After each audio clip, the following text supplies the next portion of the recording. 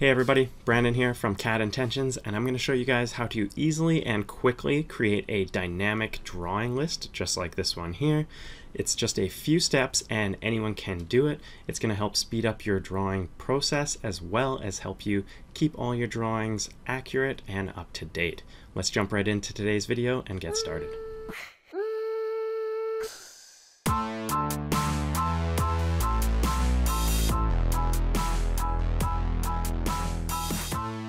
Alright, so as I mentioned, today we're going to look at how to create a dynamic drawing list to place on, say, your cover sheet or a front page of your drawing set.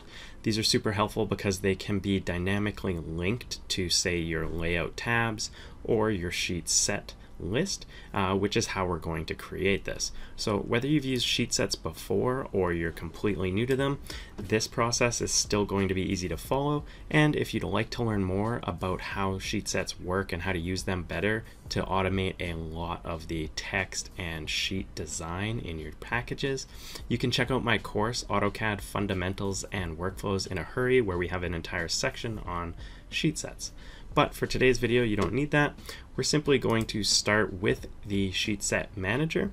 To bring that up, you can type in SSM and hit enter. Now we're going to create a new sheet set and we're going to use existing drawings here. Now, if you've created your own sheet sets or you have a template one, you could use an example one. But for our example, we're only using this sheet set to be able to, say, plot our drawings in a group or link the drawing list or sheet list to a drawing table. So in our example, we're going to use existing drawings and hit next. Now you're going to create a name for your sheet set. This can be the name of your project, typically if you have a project number, or in our example, we're calling this 123 example road, and that'll work for now. You're going to want to save this in a particular folder, typically the same folder as your drawings or the project folder one above, say, your drawing folder. For sheet set properties, if you are going to use the sheet sets to, say, add dynamic field text to your drawings and control things like phases, project names, drawing titles, and numbers, you could get into this. Again, my course goes into that in more detail, but for today, we're just going to hit next. And here you can choose the drawings that you want to bring in, but for our example, we're going to hit next and then finish. This is going to show you the settings so far, but all we've really done is fill out the sheet set name. This is just a quick way you can use sheet sets to create a drawing list that is linked to specific drawings. Hitting finish creates our sheet set, and it's now in our sheet set manager. You're going to get a .dst file saved in that folder, and that's how you can open this in the future to make any changes. Now from here, all we need to do is right click on our top category here, that's the name of our sheet set, and import layouts as sheets. Now you can see down here I've got my layouts in this drawing. We've got a cover sheet, first floor, second floor, third floor, and I'll actually just switch over to this drawing here. And in this one we've got different tabs as well, sections, details, and notes. So we're going to bring all of these into one sheet set. Even though they're in different AutoCAD drawings and there are multiple layouts in each, we can import those layouts as sheets in our sheet set. Browsing for the drawings, we're simply going to select the two drawings, that's the two I have open, and click open. Now it's going to give you a list of all of the layouts in those drawings. You can check or uncheck any that you'd like to include in your drawing list, or in our case the sheet set. Unchecking them will ignore it or leave it out. In our case, we want to bring in all of these sheets, and don't worry about the order, we can organize that later on in our sheet set. You also probably don't want to prefix the sheet titles with the file name. That's basically going to add the full file name before the title of each drawing. Typically, you're not going to want to use that, but you can hit that if you'd like. Importing the checked is going to bring all of our sheets or layouts into our sheet set. Now, we're actually almost done. All we need to do now is give each of these a number, and in our case, the easiest way to do that is to select one and right-click, choosing rename and renumber. But before we do that, you're going to want to make sure these are in the correct order that you'd like them to show up in your drawing list. I'm going to drag cover, so just clicking on it and dragging it allows you to move it up or down. You can do that with multiple by holding Control or Shift to select multiple drawings, and you can drag those up or down, placing them wherever you'd like. In our case, we want to go cover, first floor, second floor, third floor, sections, details, and notes.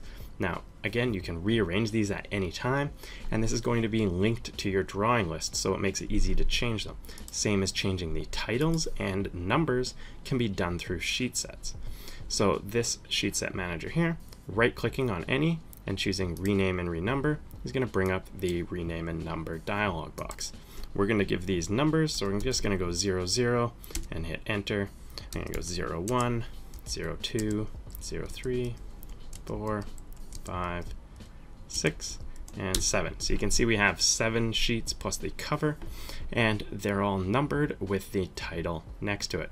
Now you can right click and rename and number any of these at any time if you'd like to change them later, and this is going to again be linked to our drawing list. I'm going to leave that for now and hit OK.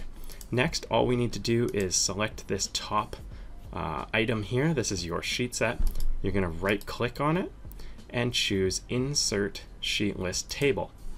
This is going to bring up the table dialog box, which you're probably familiar with if you've used AutoCAD for much time. Now, before we finish this one up, if you'd like to learn more about sheet sets and how they can be dynamically helpful in your drawings, either by updating sheet names, titles, numbers, revisions, all of that dynamically and instantly in all of your drawings, sheet sets are a huge part of time saving and productivity in AutoCAD, as well as a ton of other workflows and ideas that I've learned over 16 years of using AutoCAD and Civil 3D daily. Make sure you check out my course, AutoCAD Fundamentals and Workflows. The link is up above and down below, and it's discounted right now by using that link. I think you guys are going to really enjoy it, and it's packed full of a ton of different workflows, including setting up and using sheet sets, creating your own templates, inserting and using XREFs, as well as exporting and packaging drawing files to send to clients, and a ton more.